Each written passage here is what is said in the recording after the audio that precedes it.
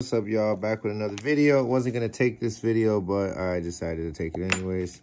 Spark plug gap from an H3 Hummer is 43. Gap is 43. Now, how I got that, I called my local O'Reilly's. You can call your local parts store and ask them, okay, well, what's my gap on my spark plug? Okay, 43. So what do I look for? You find 4.0. See if I can even get this on camera. You'll find the 4.0, right? Which will be here.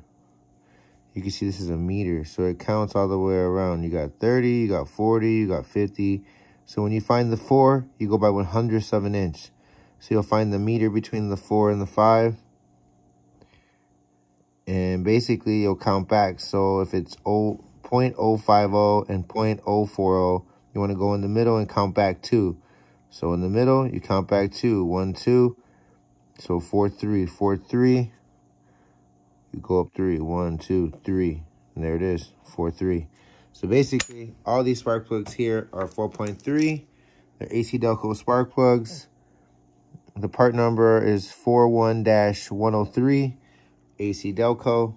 These are factory OEM dealer spark plugs. There's 5 of them because it's a 5-cylinder. It's a special built motor for a special built car with a special built transmission. I did not check the transmission. I will be topping off the coolant on the car because it is low, free of charge. I just wanted to document all 5 spark plugs, document that they are AC Delcos,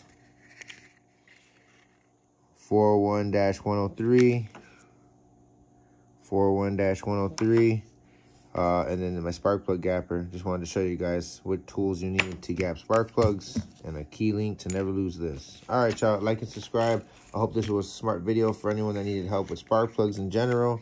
As well, H3 Hummer spark plug gap is 43. All right, y'all, take care.